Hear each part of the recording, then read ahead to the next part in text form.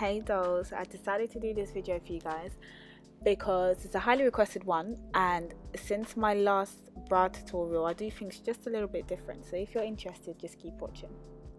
So I'm just using a spoolie brush that I got from Primark for about £2 just to comb through my brows and to tame them a bit, because I've been letting them grow out for quite some time now, so they're quite bushy and all over the place.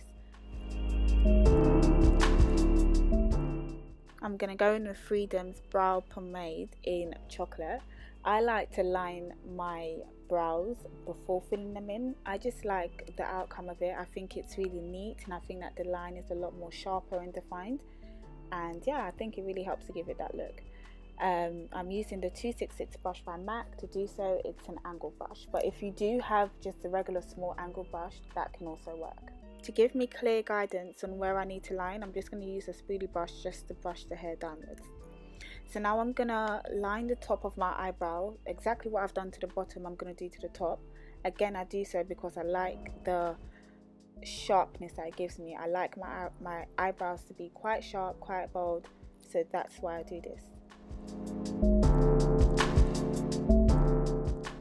I'm not too sure, but I think in my last eyebrow tutorial I actually filled in my eyebrow with powder, but I'm not too sure. But this time I'm just going to use the same gel that I used to line it, because my eyebrow hairs are quite long, and I find that the gel, when it dries, it actually stays in place, so it helps my hair to actually stay in place. Whereas the powder, I would recommend using it if you've got quite neat eyebrows, well trimmed, waxed, threaded, whatever you do to them.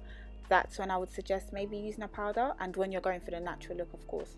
But if you're like myself and you want really nice defined brows, I would definitely recommend using the gel like myself. Just to diffuse the gel, I just brush through my eyebrow with the spoolie brush. It's so crazy how many of you guys in my everyday makeup tutorial asked me what palette I used to conceal my eyebrows, and it's the Vintinelli palette that's available to purchase from vintinelli.co.uk. I used quite like a shade or two lighter than my colour just to give me the highlighted brow bone.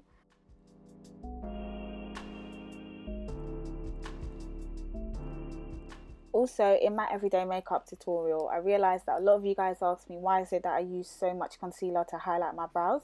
There are two reasons as to why I do this. Number one is because the concealer really does conceal and hide away what you don't want visible.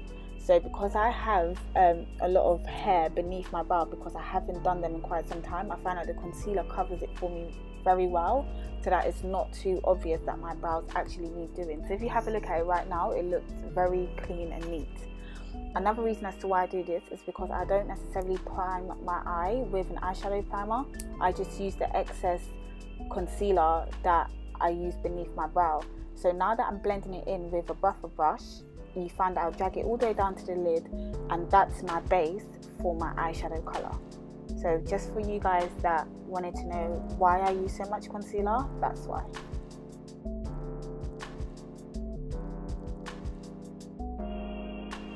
So exactly what I do to the bottom, I do to the top. I do this just because I really want it to be precise and neat. Often you find that on top as well, you get excess hair from your eyebrows and you're doing. So I just do that just to cover it up and just to neaten it up a bit. Now I drag the concealer away from the brow because I know I'm going to have to buff it into my skin so that it blends. So the reason why I do that is because the buffer brush is quite big, and if the brush is small, you would find that you would often smudge your eyebrow if you don't do this. And this is where you would reduce the length of your eyebrow. If you think that it's too long, you would just use the buffer brush and just buff away the edges a bit so that it's shorter.